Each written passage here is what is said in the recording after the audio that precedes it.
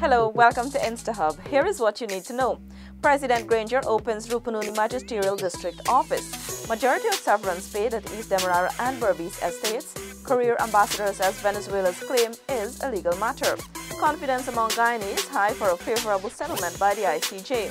GNCUL launches its first Train-the-Trainers program for co-ops. Career Path program implemented countrywide. Communities Minister assures capital works in Region 6 will not be compromised.